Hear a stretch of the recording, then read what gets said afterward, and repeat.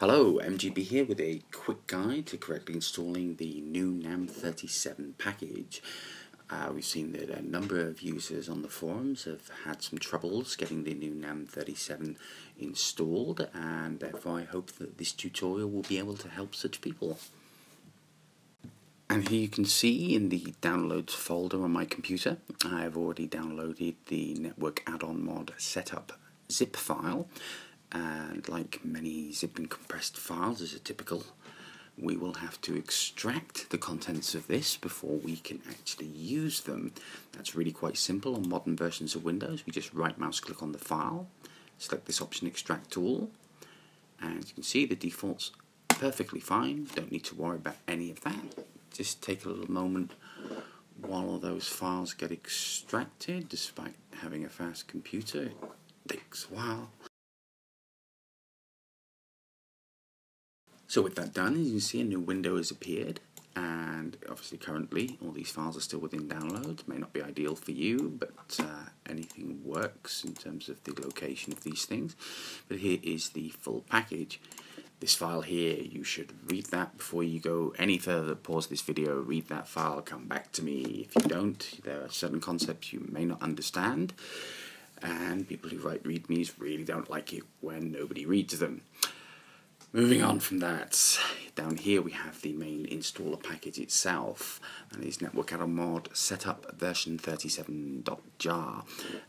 .jar basically means it's a Java file, and that means that we would run and open it with an application called Java. If you do not see the little coffee cup icon here, then you probably need to install Java before going any further. Again, full information on that is in the read first file.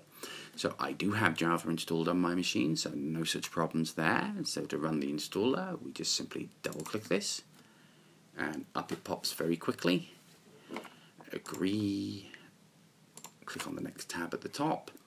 Here are all the options that you can select, just as the options page from the previous installers.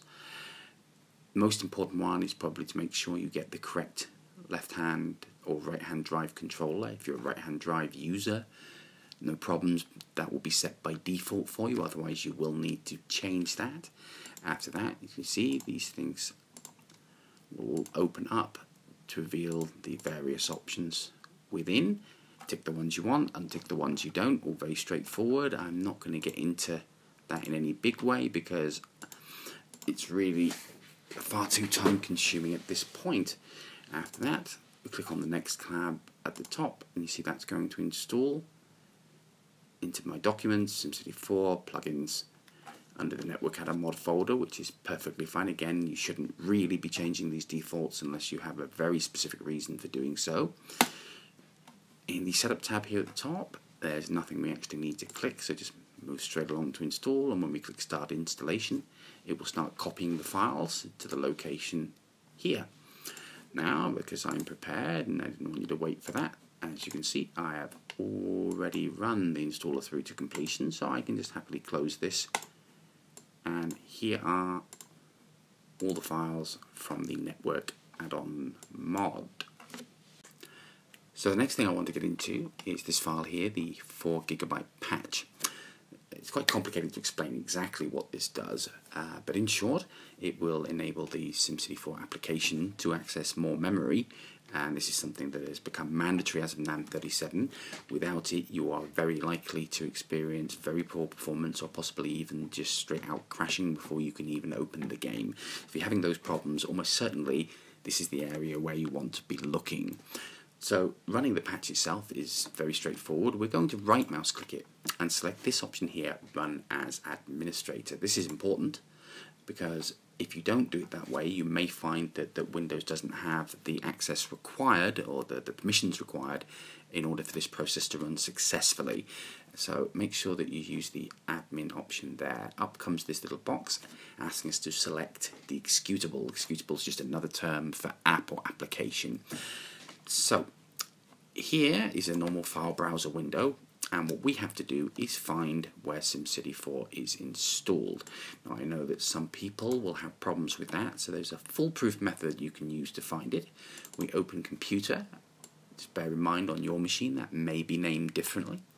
We select the first and the main drive C. You see here, this little icon here, it shows that Windows is installed on this drive. If you've installed SimCity 4 to another hard drive, you have to select that hard drive at this point, not C. You should know where you installed the files on your computer. I can't help you with that. But having selected the correct drive, open it here, and then we see this little box here allows us to search the entire drive. So we're going to search for SimCity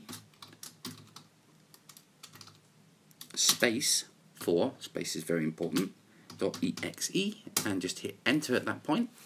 As you can see, the computer is now searching my hard drive, trying to find that file. It doesn't matter which version of SimCity 4 you have or where you got it from, all of them use exactly the same name for the main application, so this process will work. It just might take longer or less depending on how many files are on your hard drive and how quick it is able to access it. Okay, so it appears that it's just about found it now. As you see, unfortunately, because trying to be clever, it's found all these other things as well. But this is the one we want, simcity4.exe, and that's the location of it on my computer. Again, that will vary depending on the where you've obtained SimCity 4 from. Steam, GOG, Origin, all installed them in different locations. But as long as you've got the right hard drive when you perform the search, it shall be found here. Right mouse click on that, open file location, and here we have a file manager window showing us SimCity 4. So what we can then do, click here, we can copy that path, click here, paste it, again hit enter, and there's the file we want, SimCity4.exe. Remember, yours may not show the bits after the full stop for any of these file names. Windows by default has this switched off. The main thing we're looking for is that it's called SimCity4.exe or SimCity4, that it's an application, and as you see the icon here, that's again very generic. So we know we've got the right file. Once you have, just click open, and there you go, you get this little message telling us that it's been correctly patched. And we can click OK, or we can patch another file if for some other reason you have something else on your system that requires it, but I'm just going to click OK. Another good indicator, so I know that it's actually done what it's supposed to do, and you might have seen this, it's created this new file, simcity4.exe.backup. That is how I know for sure that this one has been patched. This is our original unpatched version in case we need to recover it for some reason. So the next component I want to talk about is the Traffic Simulator configuration tool. And there's a folder of the same name within the extracted files from the NAM installer. Inside of that we find tsct.jar.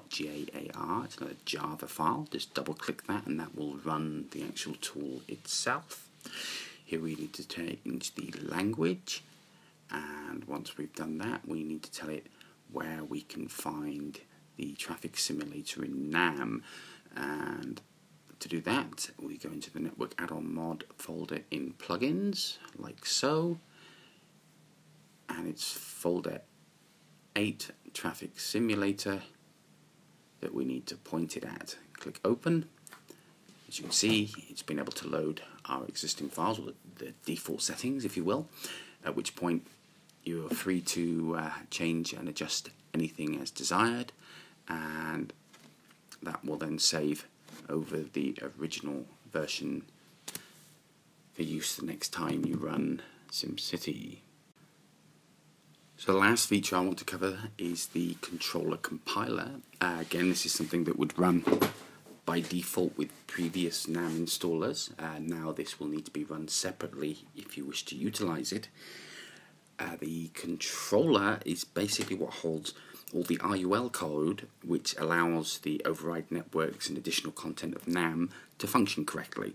And the reason that you would want to make a custom one is if you didn't need all of that code. So by default the installer now installs what we call the full compiler. That's all the code that you could possibly use if you used every single feature of the NAM. I'm going to simplify this into just two categories for you.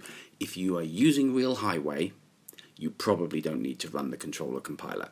If you are not using Real Highway, you really should run the controller compiler, because it's going to make a huge difference to the startup times of your game, and possibly even the performance when you're running the game as well. And this is all code that, if you're not using the features, you simply do not need. So how do we go about it? First, we double click on the controller compiler folder. Here you see a number of options. I'm just going to bring up as well, so we can see it properly, the Network Add-on Mod controller file within plugins, which is located here. So again, you see this is a Java file, JAR. We can just run this Java file and ignore everything else there, and up comes the controller compiler, and it's asking us for an input, an output, and to tell it the driving side we're using. So make sure right hand drive is selected. Again, it's very important to get this correct, or you will run into all sorts of problems. We can copy this path, because our output will be where the controller compiler exists in NAM37. You might want to archive this file before running this in case you ever want to return to the full installer. The input,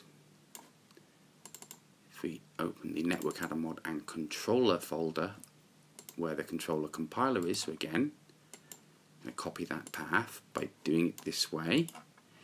It makes our life easier. I'm having to use Control and V to paste because there's no right mouse click option. You can, of course, choose to browse using the usual file manager, but it's important that we take it to this controller subfolder, or it won't find what we needed to. So now, like with the NAM installer itself, we have all these different options. Now you can tweak them all, but I'm just going to simply switch Real Highway Mod off and leave everything else behind. So double check that we've got these correct. Make a copy like so, just in case there's a problem, and click Start. So it knows this file exists. Now we'll go through all the bits of code we need, but not the Real Highway, and of course it will be different depending on how you've customized it. There we go. So if I take the old file, and we'll just change the name of it to old. Excuse me, new keyboard. And then we can compare the difference. The original full controller is 281 megabytes and more. The new one, without the Real Highway code, just 24. And like I said, that is going to make a huge difference if you are not using Real Highway with NAM37. So I highly recommend that you consider using this feature. Just very quickly, we'll point out that most of the other contents within the Network Add-on Mod extracted files are related to various readmes and documentations that have accumulated over the years, and it would be a good idea for most users to acclimatize themselves with that at some point, so bear in mind where they are. But in terms of all the main features you will need in order to get the Network Add-on Mod running, or running optimally, we've already been through all of those in this video, and I sincerely hope that people find installing NAM37 to be a lot easier with this guide. Thank you.